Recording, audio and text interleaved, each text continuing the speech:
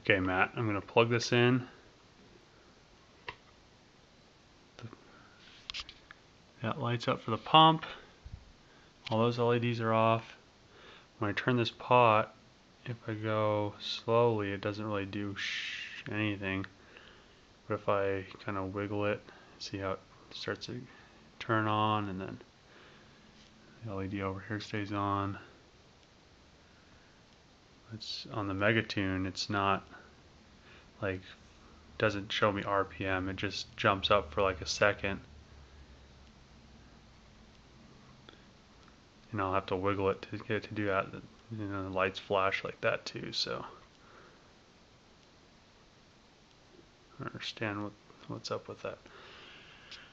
So, okay, now with the chip out and 21 and 22 jumpered to ground, I have the 2 injection lights on.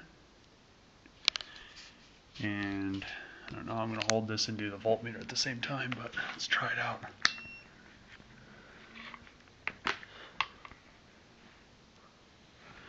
So,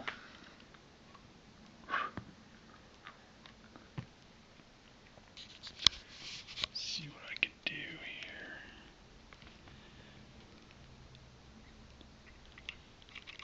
Let's ground it to the case.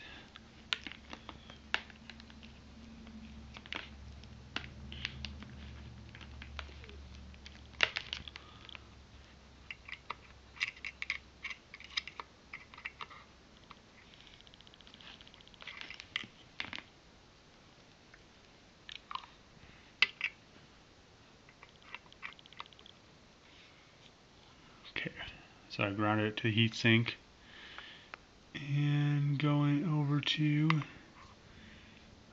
here. Let's get the range so it's zeroed out.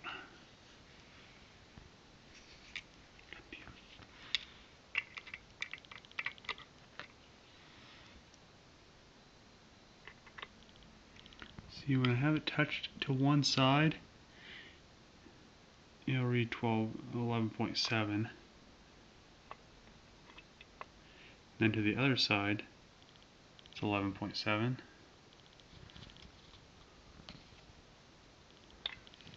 then over here, I touch the one side, it reads 11.7. And this is with when it's jumpered. The other side, it's 11.7. Okay. And then it's like Q3.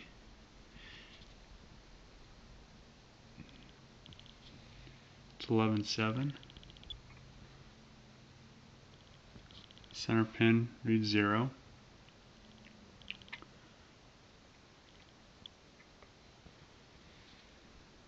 And the outside pin is also 11.7.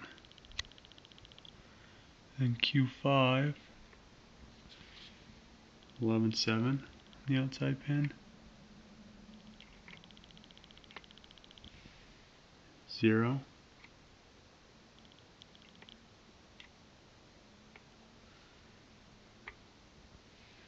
And that one reads 0 on the outside. So that's different.